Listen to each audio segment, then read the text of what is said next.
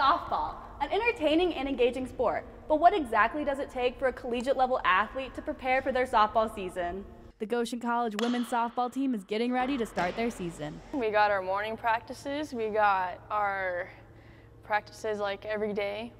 It becomes a lot because during the week when we're in season, we have like around 6 games a week. The players look towards their team bonding in order to succeed. But this year we are definitely stronger with chemistry and a lot closer. I feel like we have a really strong team this year that we're definitely gonna come out on top.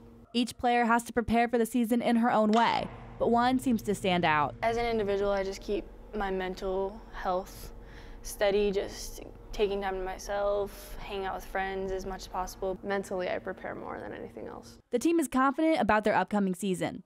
Just having that mindset of dominating, so keep my heart in it and play as hard as possible. Although they love their game, it can be challenging to prepare for it.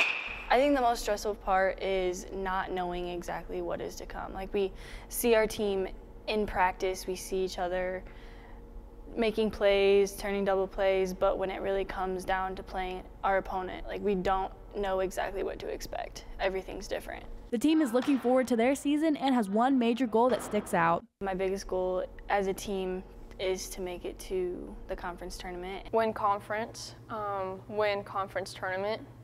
You can catch the Maple Leaf team at their first home game against Grace College on March 22nd. Reporting for Globe Sports, I'm Amelia Lee.